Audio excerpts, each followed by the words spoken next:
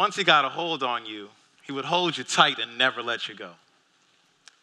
A few years ago, I was at an NEA Awards and Excellence Teaching Gala, and one of my fellow awardees, who's here today, Dr. Melissa Collins, brought me her father, Coach Collins.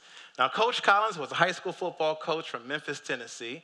And since I had family out in Memphis, I said, let me engage him and ask him a couple of questions. And so I asked him about his career and if he ever coached a young guy who was an offensive lineman right around maybe in the 70s. And Coach Collins took maybe a second, that's all, and said, oh yeah, you're Parker's boy. I said, oh my goodness. Within a second, he saw my father's face in mine. And his quote of him was, once he got a hold of you, he never let you go. What was surprising was that he remembered it that quickly, quite honestly. But what wasn't surprising was how he described my father. My father was tenacious.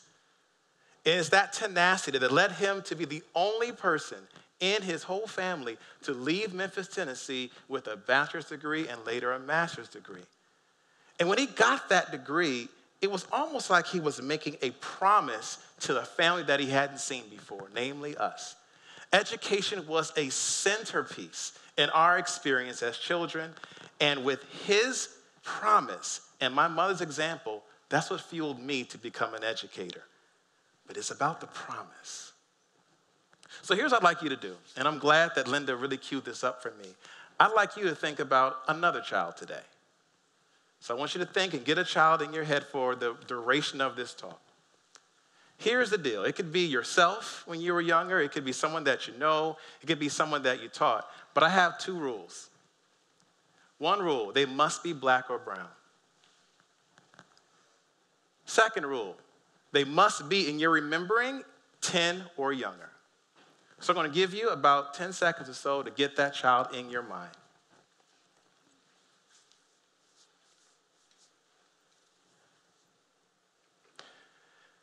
Now, hopefully the child is in your mind. And I want you to imagine a look of terror on that child's face. That was the look that I made as a child when in 7th grade, my teacher was so angry with me that he almost left an entire bruised ring around my arm as he pulled me to the principal's office.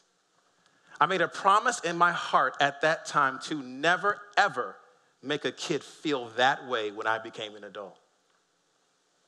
Now imagine that child with a look of joy on their face. That was me in the 10th grade in Miss Dew's class. Oh, it was amazing. I remember writing a journal article describing Thanksgiving in my house. And before that time, I always kept my writings to myself, but she read it and she affirmed me, and I was so happy. That was one of the first times that I was perceived as an asset in a classroom and not a threat. So I remember that. And I made a promise in my soul that I would always live to make people feel like that. And so today I want to talk to you about your heart. I want to talk to you about your soul. I want to talk to you about your impact and how the promises we make and the actions we take can either connect all three of those or disintegrate them. It's all about the promise. And the promise is a declarative statement that you either make in your heart, you scream in your soul, or you state through your actions.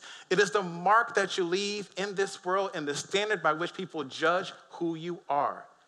That's what a promise is. As I reflect back on my whole life in education, I'm so happy about all the promises that I kept.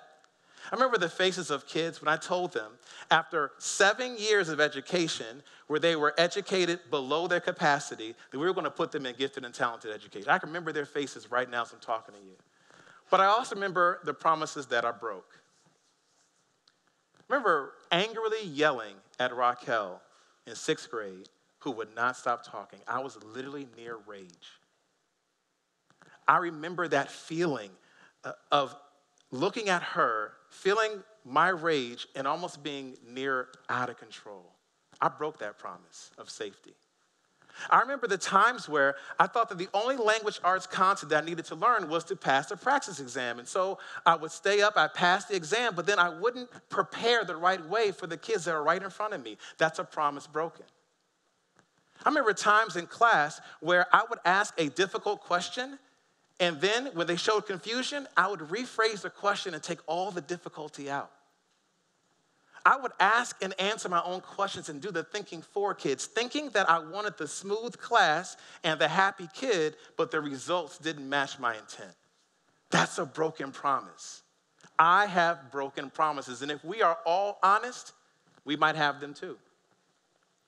So I want you to examine that today as we go through this talk, because the way to restore promises is not hashtags and blogs and school improvement plans. All that's nice.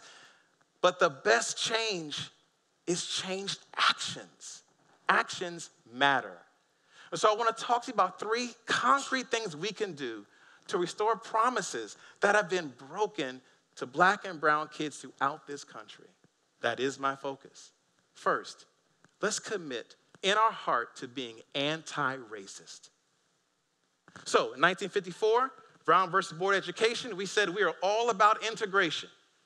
2018, we are as segregated as we were in 1954. Our words have not matched our outcomes. Now today, everyone wants to talk about equity. Everyone is an equity champion. Yet the gap remains the same. Words, actions. When you commit to being anti-racist, you're not just talking about what you're for, you're talking about what you're against. You're against separating and excluding kids from education that they need on a daily basis.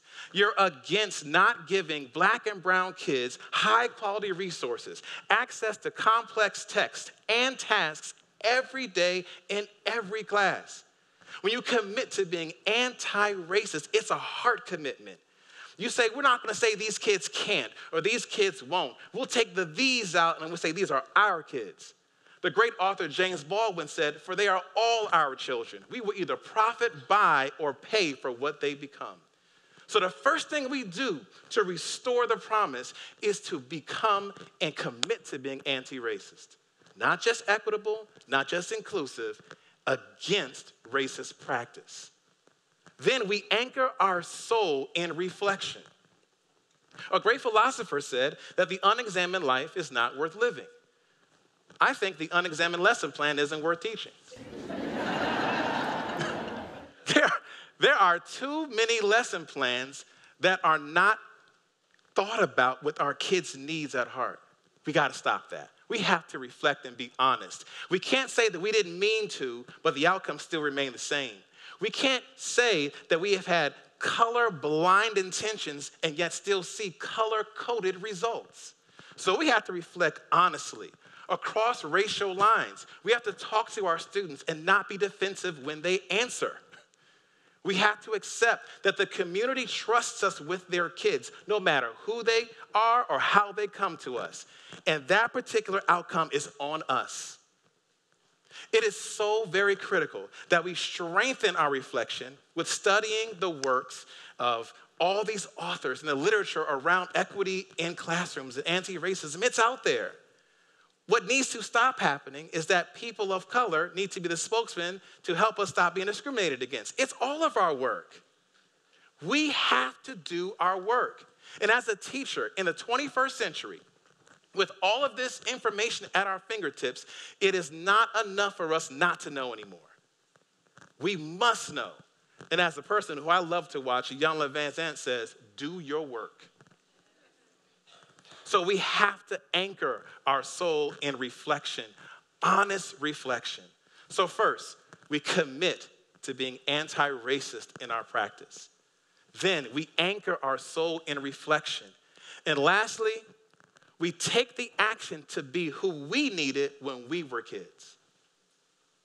Think about that. When you were in school, who did you need when you were hurting? Who did you need when you were unsure of how you were going to make it out? Are you that person to kids of color? Are you that person to the kid that you're thinking about right now? Have you been? Because the impact of that is long lasting. Do you remember what you said when you went into education that you would do?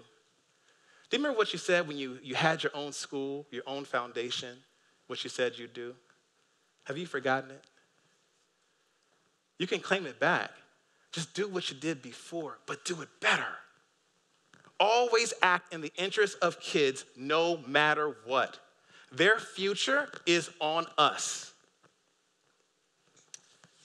About 2 years ago, my 6-year-old son and my daughter, Layla and Joshua, they were playing right in the ocean, right out near the sea, kind of on the shore, coming back and forth.